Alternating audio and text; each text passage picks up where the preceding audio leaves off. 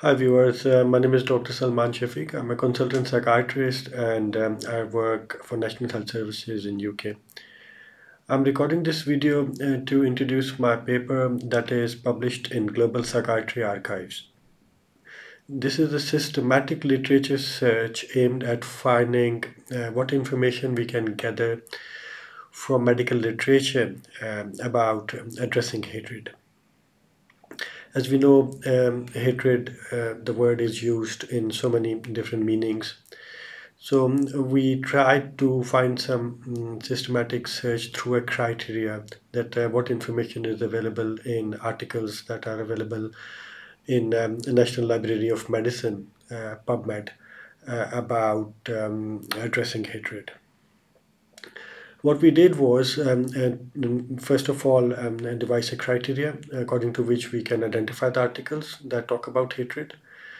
So, as a part of that, we carried out literature search from 2015 onwards for all those articles that had words hate, hatred, hating, or hateful in their title or abstracts. If either of these four words were in title or abstract, these studies were included. Till the date of data collection, that was in August 2024. We found about 1,226 studies that talk about hatred according to this criteria. As a next step, what we did was we went through all the titles and abstracts of these 1,226 studies and divided them into certain categories. We found 10 categories in a total, and the details of which are available in the table itself. Sorry, in the paper itself, and I'm not repeating that over here. So the aim of categorization was to find that what is the main aim of the study. What does the study talk about? What is the study aiming at? What information it provides us?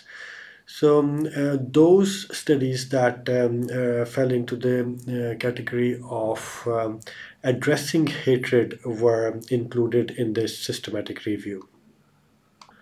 We found in total 87 studies that were talking about addressing hatred, and and again you can find the details of all of these studies in the tables that are included in the paper. There are two tables in the paper. One covers those studies that had an interventional or experimental design, and we collected all the information that was available in them about addressing hatred. And the other table is about studies that were scholarly discussions or personal opinions of the researchers, and they are categorized separately in the other table.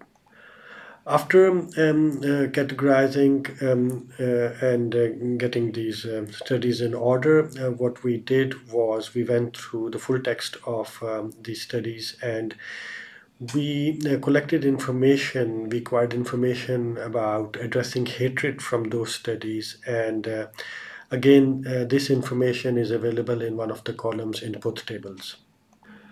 In order to make sense of that information acquired from those 87 studies, what we did was we actually gave them a summarization command, then we gave them a code, and then we combined all codes under one themes that were similar, like similar codes under one theme, and then those themes that were similar, they were combined under one meta theme.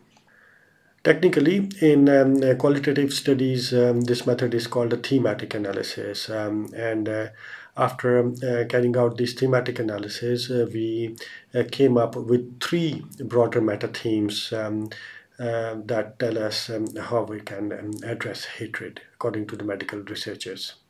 So in result sections, you will find what those meta themes are. First of all, the first meta theme is that medical researchers are trying to highlight that we need to appreciate different aspects of hatred. Hatred is not a single feeling. This word can be used in so many meanings, and the same word is used to express so many manifestations that we need to understand that what all those different manifestations and presentations are, that are described with the same word hatred, but they are so much different, and medical researchers are drawing our attention towards that. There are so many aspects related to it, and they can affect the personal person himself or others, can have an impact in the society, can affect individuals, governments, and sometimes even in entire mankind. It becomes an issue for an entire mankind. Especially recently, this study covered the time period when we were exposed to COVID-19 pandemic, and nearly entire humanity was affected by it, and there were emerging situations in which hate emerged. And medical researchers are trying to highlight that all these aspects, all these different diverse manifestations require our attention, and they need to be appreciated. And that is the second meta theme in the study, that the medical researchers are trying to tell us about all these varied manifestations. For example, hatred can be manifest as racism, or a religious hatred, or online hatred, or discrimination, or even self-hatred, in which people develop very intense negative feelings towards their own selves, and it can be to a degree that they may destroy themselves. They completely dehumanize themselves, and it may result in unfortunately suicide. So the medical researchers are highlighting that we need to appreciate all these varied and diverse manifestations and presentations, and try to get our head around them. The third emerging meta theme is and that of interventions that medical researchers found useful. Again, you can find the detail of this in the table under the third meta theme, or in the paper, in the table, or under the third meta theme, heading third meta theme. In short, the medical researchers have tried various methods and means to address hatred.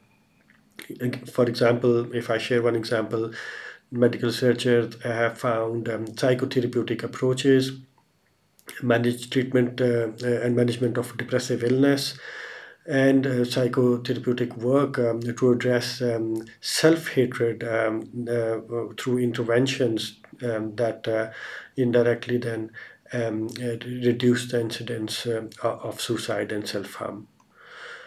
So, putting it all together, the medical researchers are telling us that we need to be aware that something needs our attention. Hatred is there and it needs to be addressed, and they are offering us to understand various manifestations of it, and they offer us some interventions and suggestions through which we can address it. The details of all of them are present in the paper. Under the conclusion section, I have mentioned again that hatred is so varied. We need to understand each aspect and each manifestation individually, and then try to find ways to address it. At the psychotherapeutic and psychological level, the medical researchers seem to be suggesting that we need to transcend our core selfish identities, or selfish agendas, and we need to connect with the core inner human self, and try and that has the capacity to accept other people and connect with other people. So that humanization, getting out of dehumanization and rehumanization of an individual is important when it comes to addressing hatred. Thanks very much for listening to me, and I wish you good luck with this read, and I hope you enjoy it. Bye for now.